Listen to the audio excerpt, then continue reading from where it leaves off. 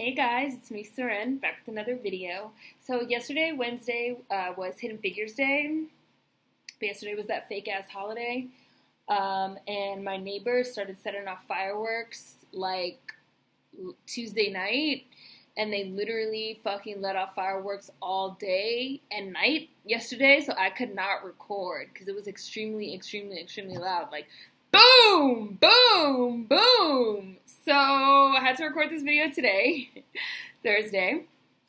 And in honor of yesterday, fake-ass holiday, Fireworks Day, as I've seen people calling it, I refuse to call it Independence Day, Freedom Day, or anything like that, for the fact that, white people won their freedom from Britain, and then, slavery went on for practically another 100 years. But, that's neither here nor there. I wanted to do Faith Ringgold. Faith Ringgold for today's hidden figure, who is an artist, a little-known artist. Well, if you're into art, you might know who she is, but she's not, like, super-duper-duper famous. She's not, like, the Martin Luther King of the art world or anything like that, even though she has done substantial work in terms of, I guess you could call it civil rights or, civic justice and art and activism. So Faith Ringgold was born the youngest of 3 children on October 8th, 1930 in Harlem Hospital, New York City. Her parents, Andrew Lewis Jones and Willie Posey Jones, descended from working-class families displaced by the Great Migration, and her mother was a fashion designer and her father was an avid storyteller.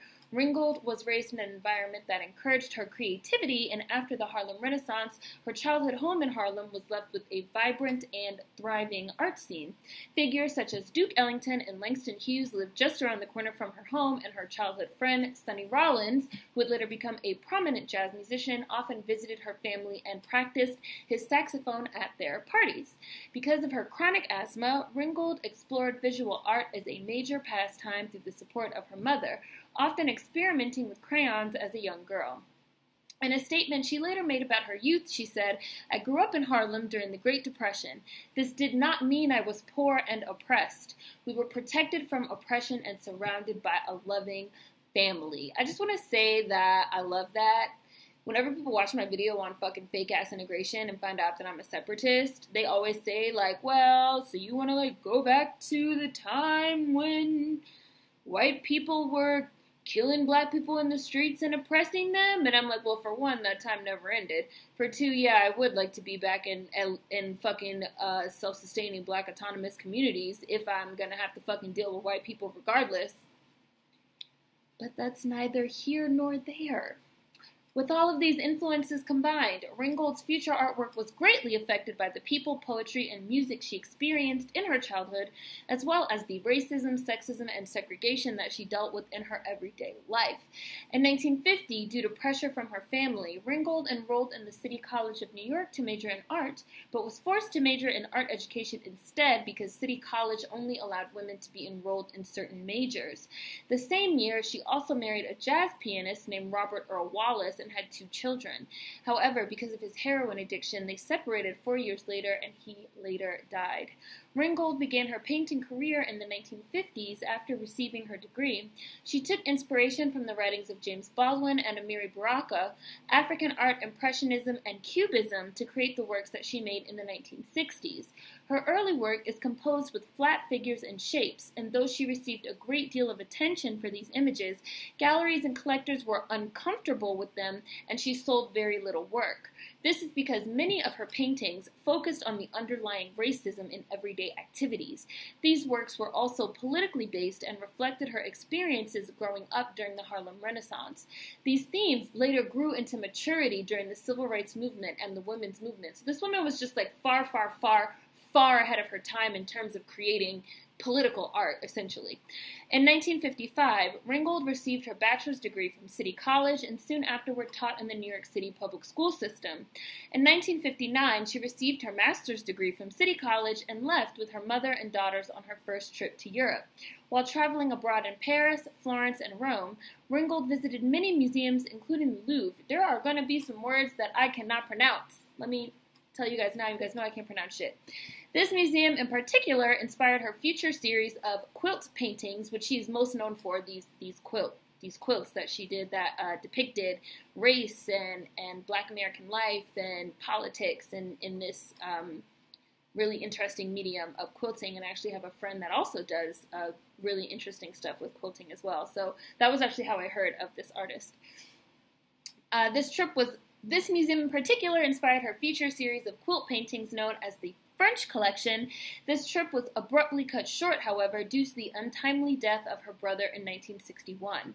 Faith Ringgold, her mother, and her daughters all returned to the U.S. for his funeral, and she later would meet and marry her second husband, Burdette Ringgold, in the U.S. on May 19, 1962. Taking inspiration from artist Jacob Lawrence and writer James Baldwin, Ringgold painted her first political collection named the American People series in 1963. It portrays the American lifestyle and reaction to the civil rights movement and illustrates these racial interactions from a woman's point of view.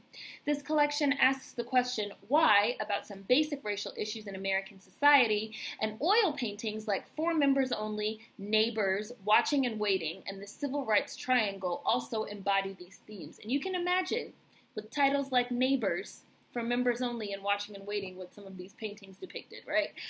In 1972, as part of a commission sponsored by the Creative Artists Public Service Program, Ringgold installed For the Women's House in the women's facility on Rikers Island. The large-scale mural is composed of depictions of women in professional and civil servant roles representing positive alternatives to incarceration. The women portrayed are inspired by extensive interviews that Ringgold conducted with women inmates, and the design divides the portraits into triangular sections referencing the Cuba textiles of the Congo. It was her first public commission and is widely regarded as her first feminist work. Around the opening of her show for American People, Ringgold also worked on her collection called America Black, also called the Black Light series, in which she experimented with darker colors. This was spurred by her observation that white Western art was focused around the color white and light contrast, while African cultures in general used darker colors and emphasized color rather than tonality to create contrast. Because of this, she was in pursuit of a more affirmative black aesthetic. She also created larger-than-life murals such as The Flag is Bleeding, U.S. postage stamp commemorating the advent of Black Power People, and Die, concluding her American People series. These murals helped her approach her future artwork in a new way. Ringgold went to Europe in the summer of 1972 with her daughter Michelle, and while she was there, she continued into Germany and the Netherlands. I cannot pronounce this. In Amsterdam, she visited the Rijks, it is spelled R-I-J-K-S, Rijks Museum? Rijik? I'm going to go with Rijks. She visited the Rijks Museum, which became one of the most influential experiences affecting her mature work and subsequently led to the development of her quilt paintings. In the museum, Ringgold encountered a collection of 14th and 15th century Nepali paintings that were framed with cloth brocades. These inspired her to create fabric borders around her own work, so when she returned to the U.S., a new painting series was born, the Slave Rape series. In these works, Ringgold imagined what it must have been like to be a woman captured and sold into slavery. She invited her mother, Willie Posey, to collaborate on the project and sit for it. This collaboration eventually led to the making of their first quilt together, Echoes of Harlem, in 1980, which was done in the African American quilting tradition. She quilted her stories in order to be heard, since at the time no one would publish her autobiography. Her first quilt story, Who's Afraid of Aunt Jemima, depicts the story of Aunt Jemima as a matriarch restaurateur. Another piece, titled Change, Faith Ringgold's over 100-pound weight loss performance story, engages the topic of a woman who wants to feel good about herself, struggling to the cultural norms of beauty, a person whose intelligence and political sensitivity allows her to see the inherent contradictions in her position as an artist, and someone who gets inspired to take the whole dilemma into her artwork. The series of story quilts from Ringgold's French collection deals with historical African-American women who dedicated themselves to change the world, the redirection of the male gaze, and the immersion of historical fantasy and childlike imaginative storytelling. Many of her quilts went on to inspire the children's books that she later made, because in the later part of her career, she began writing children's books, such as Dinner at Aunt Connie's House, published in 1993. In 1973, Ringgold began experimenting with sculpture. This woman was in every medium. In 1973, Ringgold began experimenting with sculpture as a new medium to document her local community and national events. Her sculptures range from costume masks to hanging and freestanding soft sculptures, representing both real and fictional characters from her past and present. She began making mixed media costume masks after hearing her students express their surprise that she did not already include masks in her artistic practice. The masks were pieces of linen canvas that were painted, beaten, and woven, and rectangular pieces of cloth for dresses with painted gourds to represent breasts. She eventually made a series of 11 mask costumes called the Witch Mask series. These costumes could also be worn, but would give the wearer feminine features like breasts, bellies, and hips. In the series, she wanted the masks to have both a spiritual and sculptural identity, emphasizing the fact that the masks could be worn and were not merely objects to be hung and displayed. After the Witch Mask series, she moved on to another series of 31 masks, the Family of Woman Mask series in 1973, which commemorated women and children whom she had known as a child. As many of Ringgold's mask sculptures could also be worn as costumes, her transition from mask making to performance art was a self-described natural progression. Her first piece involving these masks was The Wake and Resurrection of the Bicentennial Negro, which she described as a narrative of the dynamics of racism and the oppression of drug addiction in response to the American bicentennial celebrations of 1976. She wished to voice the opinion of many other Black Americans that there was no reason to celebrate 200 years of American independence, for almost half of that time we had been in slavery, which was exactly why I wanted to use her for Hidden Figures today. The piece was performed in mime with music and lasted 30 minutes and incorporated many of her past paintings, sculptures, and installations. She later moved on to produce many other performance pieces, including a solo autobiographical performance piece called Being My Own Woman, an autobiographical masked story. Many of these performances were also interactive, as Ringgold encouraged her audience to sing and dance with her. She describes in her autobiography, which was later published, called We Flew Over the Bridge, that her performance pieces were not meant to shock, confuse, or anger, but rather simply another way to tell my story. And I feel like that was pretty important to mention, because we've talked about other artists like Donald Glover and Kanye West and Jordan Peele and this idea of performance art or political art or art as activism as something that's meant to shock us, as something that's meant to be just extremely graphic and explicit and shocking. But she said her performance pieces were not meant to shock, confuse, or anger, but rather simply another way to tell her story, which I think is really, really pertinent and relevant right now. Ringgold has written and illustrated 17 children's books. Her first was Tar Beach, published in 1991 and based on her quilt story of the same name. And for that work, she won the Ezra Jack Keats New Writer Award and the Coretta Scott King Award for illustration. She was also the runner-up for the Caldecott Medal, the premier American Library Association Award for picture books in illustration. In her picture books, Ringgold approaches complex issues of racism in straightforward and hopeful ways, combining fantasy and realism to create an uplifting message for children. Ringgold has also been a political activist since the 1970s, participating in several feminist and anti-racist organizations. In 1968, fellow artist Poppy Johnson and art critic Lucy Lippard founded the ad hoc Women's Art Committee with Ringgold and protested a major modernist art exhibition at the Whitney Museum of American Art.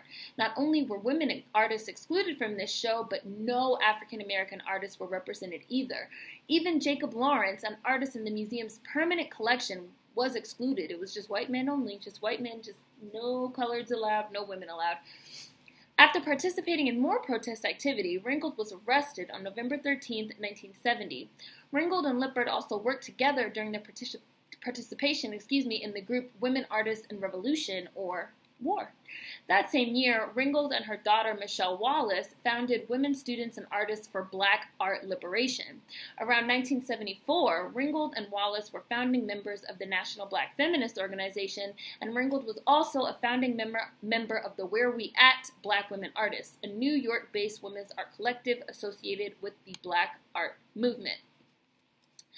In a statement about Black representation in the arts, she said, "When I was in elementary school, I used to see reproductions of Horace Pippin's 1942 painting called John Brown Going to His Hanging in my textbooks.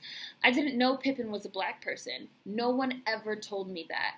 I was much, much older before I found out that there was at least one Black artist in my history books. Only one.